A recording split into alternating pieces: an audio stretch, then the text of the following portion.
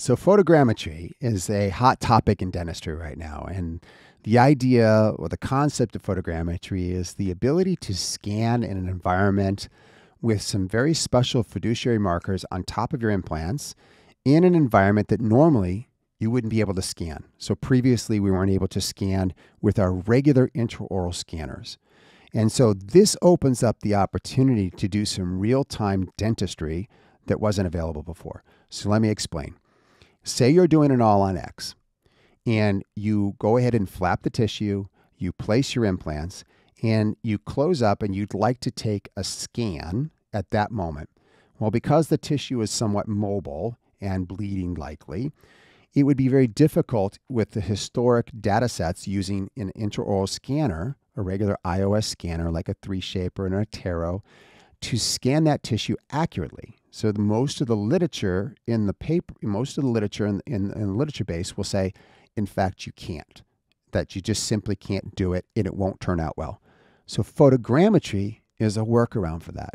It allows us to place some special fiduciary markers on our implants, and it allows us to use a special camera to take a picture of the mouth and register a digital impression of the implants, which is great because then you can take it into some CAD software, design your teeth, hit print on the printer, and in a matter of an hour later or so, or if you have the new Sprint Ray printer, maybe even in 23 minutes, print out a brand new set of teeth. Take the teeth to the mouth and put it in the mouth of the patient. So for people that are doing dentistry where they don't want to build the provisional until after they can place the implants, this is a workflow that works very well. So I don't use photogrammetry. And people say, well, why don't you? Well, the first reason is that I actually have my teeth fabricated before the surgery, mostly because I'm lazy. And I like for things to be very smooth and easy. So what I do is I use a guided approach. I place the implants through a guide, which means I know where they're going before I start.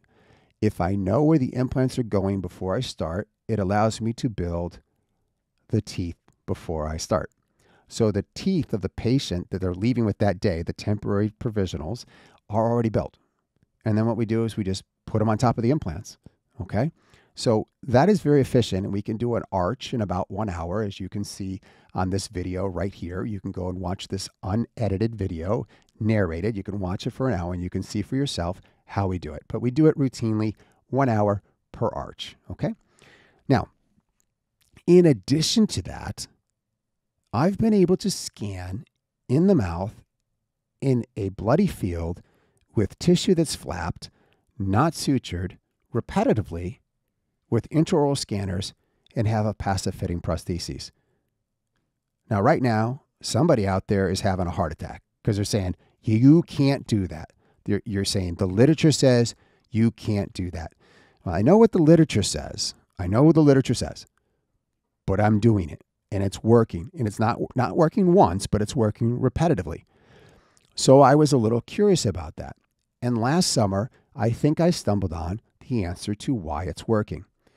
I was at the Koi Center for the Koi Symposium that summer. And Marta was the digital expert on the stage, and she was talking about scanning accuracies. And she was reporting results just like we have already discussed. Photogrammetry is good for this. It's difficult to do iOS this way. And then she went on to cover two lesser important papers that really resonated with me.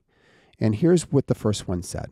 The first one said, if your implants are more parallel to each other, the scanners do a better job. They're more accurate. And I was shocked. I said, am I reading this right? So if the implants are in the mouth and that the scan bodies are more parallel to each other, that the scanner does a better job? And the answer is yeah. And I was just shocked. I said, as an engineer, why would the scan bodies being parallel have anything to do with the accuracy of a digital scan? It shouldn't matter, but apparently it does. So that's the first thing. The second thing she said, which is completely obvious to anyone, is that if your scan bodies are closer together, you get a better scan. You get a more accurate scan. So let's go to the literature. Historically, we do an all-on 4. We want to increase our AP spread. So we've got our implants are spread apart as far as possible. So the posterior implants are 35 millimeters away from the anterior implants. Well, what that means is you're not accomplishing that second report I just said. The implants are so far apart that a traditional iOS scan body is going to be so far away from the second scan body that they're not in the same frame. They're not in the same frame. Now, in my practice, I can count probably on less than one hand the number of times I've done an all-on-4. We just don't do all-on-4s. I am the smile engineer. I over-engineer just about everything I do. So if I think someone could get by with 4, they get 5. If I think somebody could get by with 5 implants, they get 6.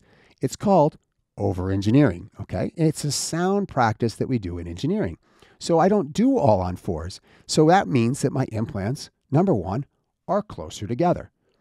Now, bring in the first paper that I mentioned.